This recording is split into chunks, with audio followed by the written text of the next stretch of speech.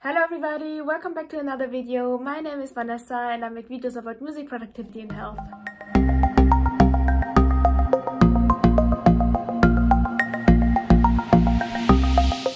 In today's video I want to talk about bowing, especially also going on stage and off stage.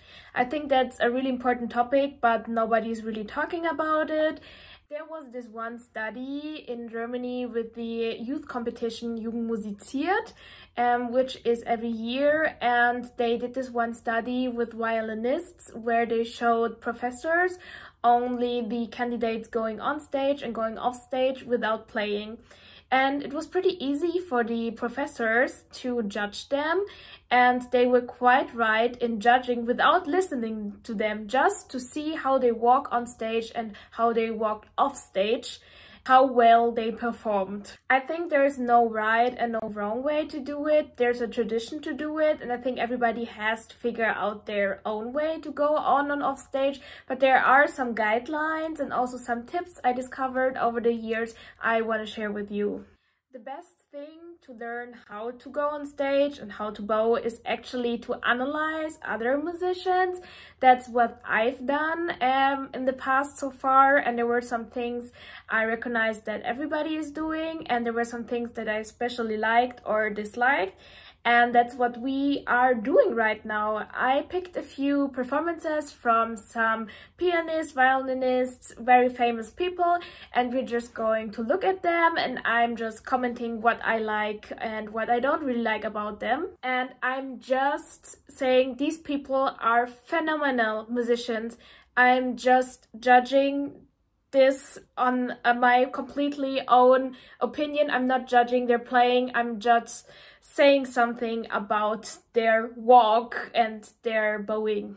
So firstly we have Katja Bunyatashvili, which is an amazing pianist. As you can see when she's coming on stage, fantastic dress. She looks quite sad actually. So I like when people are having this positive face expression on their face, that they look like they really want to be on stage there.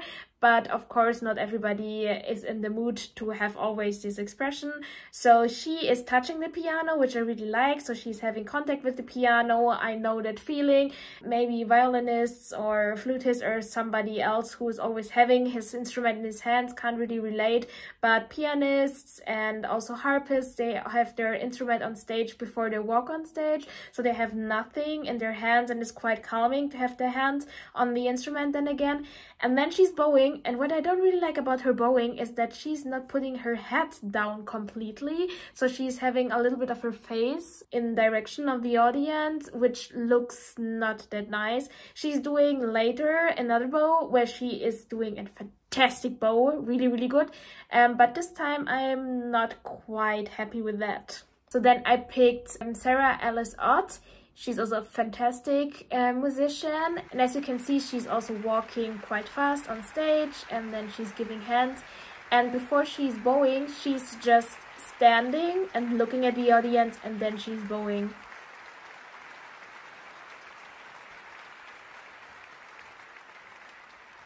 So common mistakes with bowing, which I saw in the past or which I did myself, was firstly not to stop and look at the audience. You just go into the bowing, which looks quite weird. Second common mistake, the position of your hands. You can have your hands on your chest just to say a little thank you, or to cover up your breasts. You can just have them hanging outside of your body. You can also have them folded in your lap. That's what most of the people are doing. Just consider the length of your arms when you're doing that. I was recently in a concert at the Barbican here in London, and the pianist did this folded hand thing, and every time he bowed it looked like that he has to pee. Please consider the length, because when your arms are always in that private area, it's not that nice. Now we are going to have a look at Maria Duenas. I hope I pronounce her name right. She is a fantastic violinist, and she was the winner of the last Menuhin competition, I think. I picked this video because she is holding her dress, and while walking on stage. And that's also one tip: if you have a dress on where walking is quite hard, consider just to hold it, that you can walk quite nicely on stage, which she is doing here.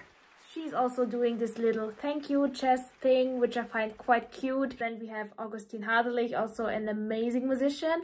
And I also really like his stage appearance. So he is going very fast on stage. He's shaking hands with the concertmaster, and then he is stopping and looking at the audience, which I find fantastic. He's enjoying the applause and he's saying, "Oh, I'm so happy that you are here." And then he is bowing.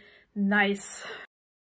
After the concert, he is bowing, he's saying thank you to the conductor, he's saying thank you to the concertmaster, and he is bowing, he's enjoying the applause, which I like so much, that he's taking his time looking at the audience.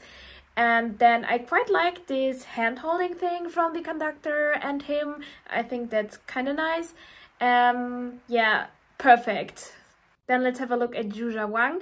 Unfortunately, we can't see her going on stage, but we can see her going off stage, and she's having a beautiful final, and then she's jumping off the chair, which I really like, but then she's bowing and it's so fast, and then she's running off stage so fast. I think she could take a little bit more time. It would be more appealing. So after having analyzed so many performances, I have my own step-to-step guide now. So when walking on stage, I want to walk really fast. I have to consider my dress, of course, and my shoes, that I don't fall, of course. And then when I'm coming at my playing position, I want to stand there and look at the audience first. I want to smile, I want to have this positive attitude, and then I want to bow. Preferably, I like this little gesture with the hand on the chest, but of course it's up to you. Then I want to bow. I will take my time there, of course. And then I'm going to sit on my instrument. And after I played, I'm also going to get up to look first at the audience, smile, and then bow, and then walk off stage. Even if you played really terrible or awful and you're not happy with the thing that you played, don't show it to the audience. Always smile, show the gratitude that they spent their time with you. Smile at them, bow in your time, and everything will be fine. If you have any final thoughts or suggestions, please write them in the comments. I'm happy to read them. Please subscribe to my channel if you haven't yet, that you don't miss any videos, and I see you in my next video. Bye!